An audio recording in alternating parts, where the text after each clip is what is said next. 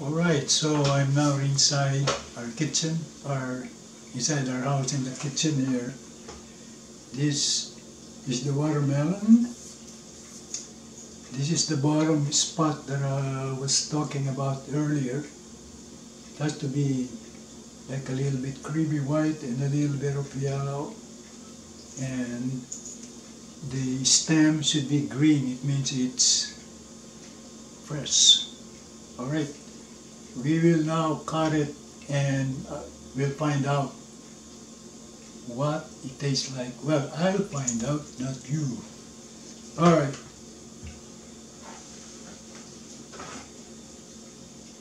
Drum roll, please.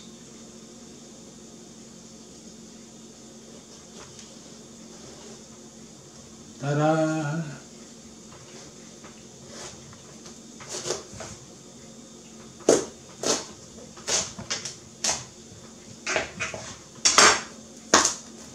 Supposed to be a little bit of yellow. That is a special coloring here. It's a different kind of variety, I guess.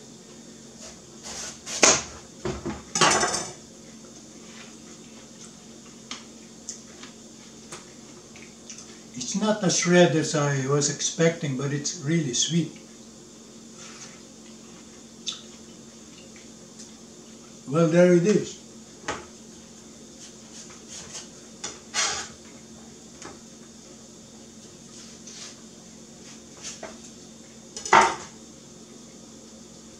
There.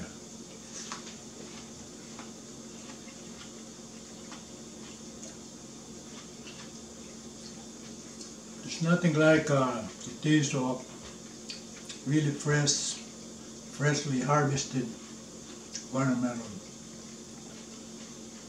I wasn't really sure what the color would be. The guy didn't tell me if it's red or yellowish. He said it's a new variety of watermelon.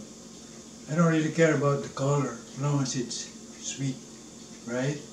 Yeah, I was just expecting a little redder, but it is right.